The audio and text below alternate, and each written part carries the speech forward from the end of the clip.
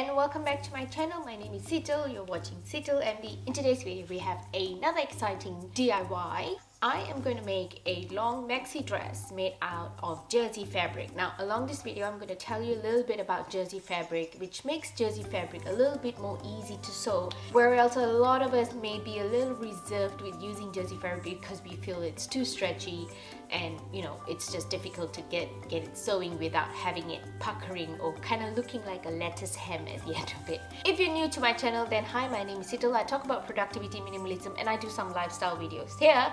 If you think it's something that you would like to see in the future and you'd like to follow me on my journey of self-discovery, then definitely hit the subscribe button below and also hit the bell notification button so you get notified every time I post a new video. Now, without wasting any more time, let's get started with today's video. Grab a t-shirt that fits you well, that you are happy with, and we're going to copy the front and back bodies of the t-shirt by folding it in half and then just tracing around it. Start with the center front or center back at the fold or at the straight line, and then copy around your t-shirt, draw straight lines around it, and leave a half an inch of seam allowance all around. Now, you could leave a 1/4 of an inch seam allowance if you like, but I like to leave more just in case I needed more of a space.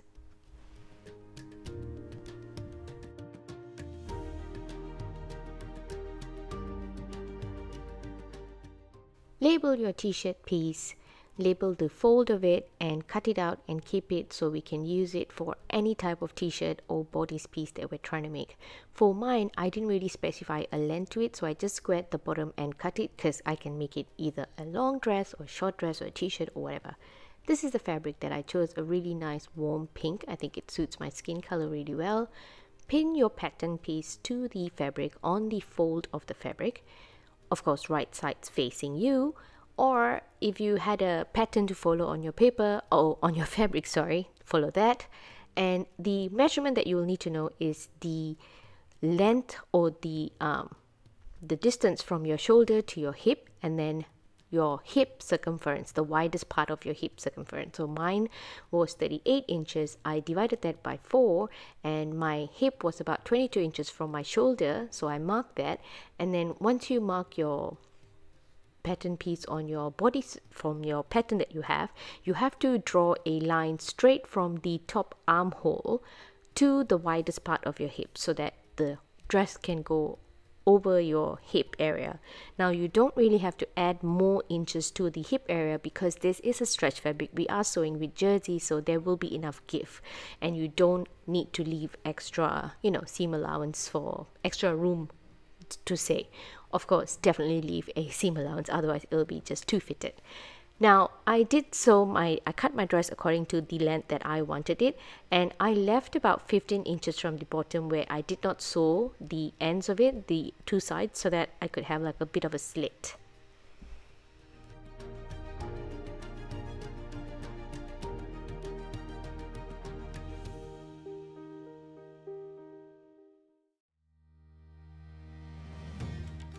For the back bodies, we're going to repeat the same process with the same pattern, except remember that this is the back of the dress. So we're going to make the armhole slightly smaller, and we're going to make the neck slightly higher for the back of your dress, right? And then for the length, just copy out the same exact length from your first piece, the front piece, and then just cut it out as simply as it looks. Cut 1 inch of strip of fabrics that we will use for the collar and the sleeves. Fold your strip of fabric in thirds, so 1/3 fold in, then the other third fold over it, and iron it so that it's easier for us to sew it later.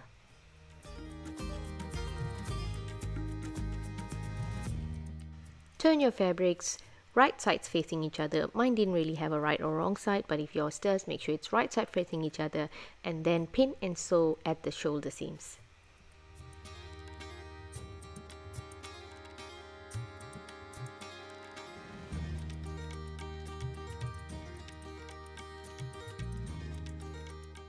You could finish up the raw hem with a zigzag stitch like I'm doing here, run it over a serger or an overlocker, or just leave it be because this is jersey fabric, it is not going to fray.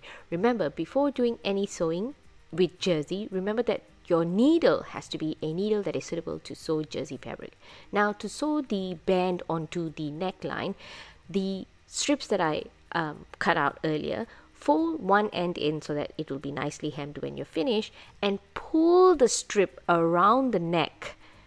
Do not pull the neck itself, but pull the band around the neck so that when you're done sewing, your neck sits nice around your neck and it's not sort of flared out, for lack of a better word. Repeat the same process for the arms. You need to pull the strip around the armhole or around the neck in order for the armhole of the neck to sit nice and round around your arms and your neck. And once you're done sewing the first row, the strip to the fabric, fold it twice on itself, following the hem of the fold of the strip that you ironed out, and then sew again on the same side. Remember, when you're sewing the armhole or the neck hole, you have to sew with a zigzag stitch, not a straight stitch. If you sew your fabric with a straight stitch around the neck hole and around the armhole, when you go to put your arms through the holes or your neck through the hole, it will break the stitches. You can sew jersey fabric with a straight stitch only on the side seams and the shoulder seams. Just to reiterate, we are repeating the same process for the armhole as we did for the collar. Sew it once around at 1/4 of an inch seam allowance and then fold it twice onto itself so that now the bias tape or the strip of fabric is inside on the wrong side of the dress, and then sew that in with a zigzag stitch. So the first one was a zigzag stitch, the second one is zigzag stitch too. And then after we have finished sewing the armhole and the neck band, we can move on to sewing these side seams. Now for the side seams, just pin your side seams together and sew it down with a straight stitch. Remember, for my dress, I left about 15 inch of a gap from the bottom of the dress because I wanted to leave a bit of a slit. You can choose to do it or choose not to do it. It's totally up to you.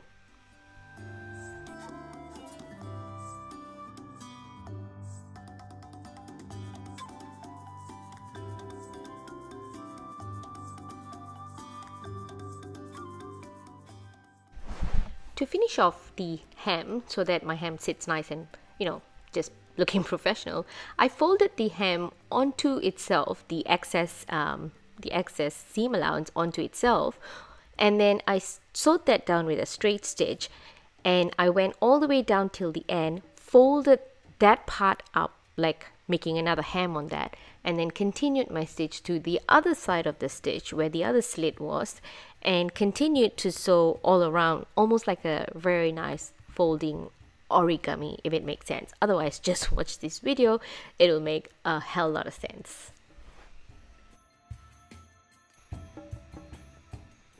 When I reached either side of the slit, I made sure to go over it with a straight stitch so that the slit does not slit open or tear open more than I want it to.